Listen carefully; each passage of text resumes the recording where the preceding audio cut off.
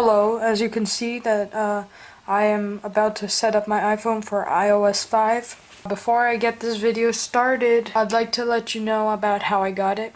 My friend Matt from Tech Teenager TV went ahead and activated my UDID. He's hosting a giveaway where he's allowing 10 people to also get registered and get the iOS 5 beta for themselves.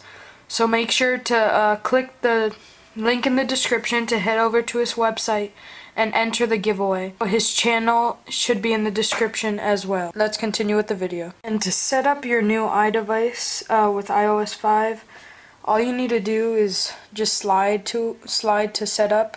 You don't need to sync it with your computer anymore. And it will give you this welcome screen with a bunch of languages, English, Spanish, and there's some more. I'm going to go with English. Here you could select your country or region. Wi-Fi network setup.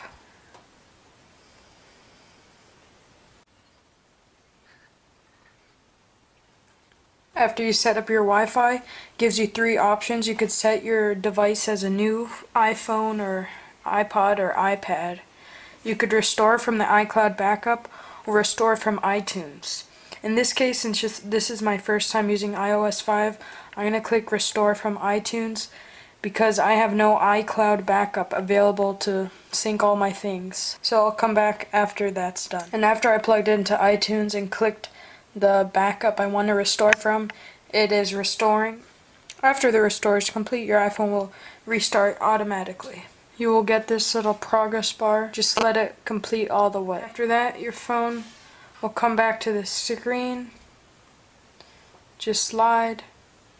And you have your sign-ins for your Apple IDs, etc.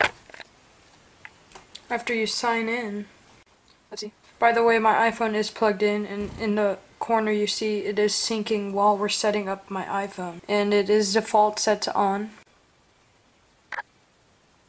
Here's your Find My iPhone feature. I'm going to keep that on also.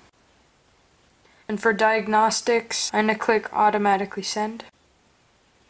And it says your iPhone is now set up.